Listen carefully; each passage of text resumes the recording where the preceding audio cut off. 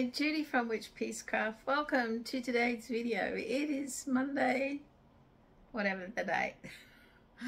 I'm pretty tired. We had the first markets for me for the year yesterday. It was extremely hot and tiring, but I'll talk about that later. Today I've got for you some happy mail to share and a bit of a market update at the end. So the happy mail we got notice it arrived Friday, but because of circumstances beyond our control, we couldn't pick it up till today. Which it would have been handy to have it for the markets. Now I've read the card because I've opened it and had a bit of a rummage, but there's always next markets. So I'll show you the picture. That thing loves it. Look at that. Is that not cute? We had Saxon down at the markets and Thing kept telling me people said he was so cute, and I'm thinking, no, he's not cute, not this cute. Thank you, Raylene. The happy mail is from Raylene, a subscriber in Victoria, Australia. She's gone all out. And thank you for the lovely words. And I'm glad Reebs and Thing got a mention in your card, because no doubt what I found in there, they're going to be hoeing into. So, first of all, on the top, what I'm talking about is there is a bag of goodies. And I know Reeves is going to say, for mail delivery, I get the picnic. And then I saw it in here. Thing will say to me, for ball winding, I get the cherry ripe. And then they'll sneak other things when I'm not around. I'll have to get them in the fridge. I think they're getting a little soft. So I am fortunate. She watches my videos and she thinks of me all the time. And I was gifted the Otto pattern by another subscriber, and I had trouble getting brown yarn to do the otters. Up here, we do sell this yarn, but not in this colour. And she has sent me 2 Marvel 12 ply 4 seasons in the colour. It's called Bear, I think, but I'm not sure if it's on the label because they tend not to put the colours. Yeah, it is actually. They're starting to put colours. Bear, that I can make the otters with, which is absolutely awesome that she thought of me and got me those. I couldn't believe it when I got the email that she could get them. She also, looking at the yarn, sent me this curly loop yarn by Modavira in this colour. Don't know if this has a colour name. Dun, dun, dun. Just called Silver. It's like a silvery grey. It looks purple in this light. I've actually got the window open because it's sunny. It's not raining. It is really nice and soft, and yes, I can use it for amigurumis. I haven't seen this up here either. So yeah, I think that's really cute. Thank you for that, Raylene. And also, you can tell I've rummaged. We have buttons, Christmas tree buttons. She managed to pick up some things for Christmas for me, and yes, I will do a Christmas in July theme. So there's the bag of Christmas tree buttons, and then there's some mixed buttons in here, all sorts, Christmas, red ones, green ones, teddy bears dressed as Christmas, just awesome for Christmas in July. And of course, knowing that I am a tea drinker, she has sent me Twining's Australian afternoon tea and Queen Victoria English breakfast. These are going to my workplace where I can keep them in my office and have them when I'm at work. They're great size boxes. There's 10 tea bags in that one and 10 tea bags in that. That's awesome. I'm running out of room now. Why I said it would be absolutely great to have these for the markets is she did me a lot of, and it doesn't matter whether they're Christmas tea towels, people just love them. She did a heap of tea towels, Christmas tea towels with toppers, reindeer, cupcakes, Christmas tree, joy. That one's gorgeous. Koala, look at that. All of those. And believe it or not, sent me a heap of tea towels. More with koala. Christmas, cockatoo, Australia. Isn't that awesome? Cockatoo hair. Yeah, that's me in the morning. I've got cockatoo hair. It's everywhere. More sulfur-crested cockatoos. I might have to make a cockatoo for Amigurumi Wars. Look at this. You're so... What does that say? Yourself. I can't without opening it. Always yourself. It's the bees. That's gorgeous, isn't it? This looks like there's 2 of those. Oh wow. There is so much here. There is cupcake one, another koala surfing Christmas one, a gingerbread Christmas one. Wow, there's definitely a heap of tea towels there. I'm just going to put it over the back here. And also, there's more. We don't stop there. We have more. And some plain ones, which come in handy anyway this time of year. And I can put toppers on those. There's more in this box. Absolutely awesome. Because I have now lost 2 pairs of little scissors. And she has sent me one more stitch, a thimble, and these beautiful scissors. It's almost like she's living here and knows what. I don't know where I've lost these scissors. I've had the boys have looked everywhere. We've vacuumed under everything. And things said to me, I bet you lost them at work somewhere. But no, today I checked my office. I can't get that open. My fingers are sore from the markets. But they are beautiful. They are like the bird. I've always wanted scissors like those. Then in here at the bottom, every day is a new day with animals. And yes, polar bear. That's terrific. Oh wow, and we're still going because I'm saving the best to last. There is, and I have no idea what this is, so we have to open it. It's a bag of some sort with baby polar bears on it. Oh, I bet you I know what it is. It's, and I have 2 in my handbag. It is a shopping bag. You know, one of those you hide away in your bag, emergency shopping bag. And I have 2, one in orange and one in white. And now I have baby polar bears. That is awesome. I have not seen anything like that up here either. I'll just put that in there. And there is more polar bears. Bowie girl. Wow. This is an awesome braid. Oh, it's insulated. It's like I can take my lunch and things in it down to the market. Oh, wow. Look at that. It's insulated and it's got polar bears. It actually is really good for my wool too as a project bag, because if it gets left in the car, it can get really hot and damaged. Wow, isn't that gorgeous?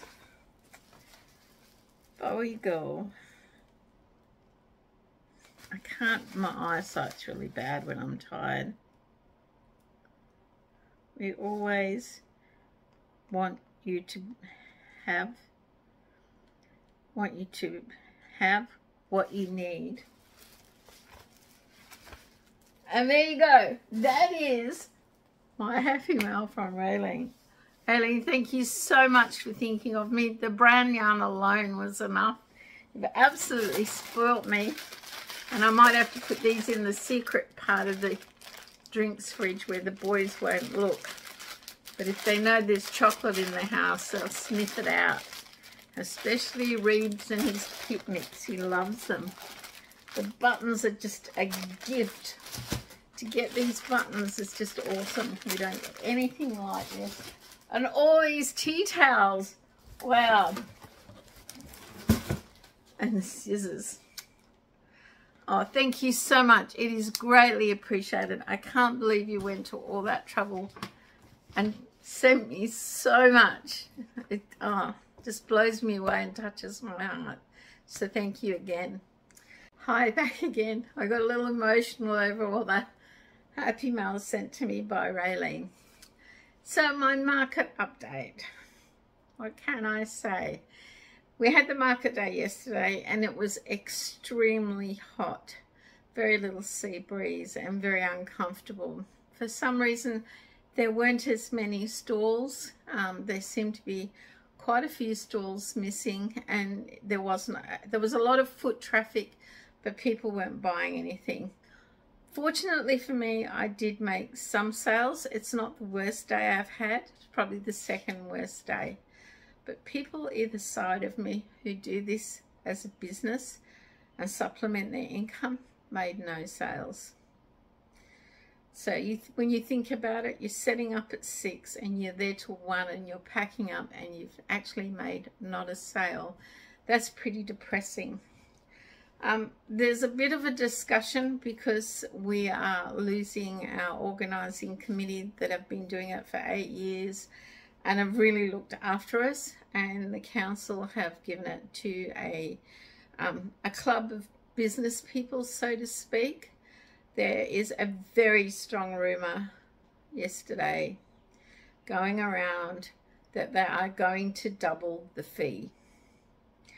Now, for 8 years, I've been going casually, and only twice have I moved site. I had a site for quite a number of years, and they contacted me and said, look, someone wants to have a double site that's next to you. Can we move you? No problem. I was moved to the current site I get, which is awesome. But there is a possibility I won't get that site anymore, because apparently the email I got after the markets from this new organising committee says we all have to re-register our interest in having a site.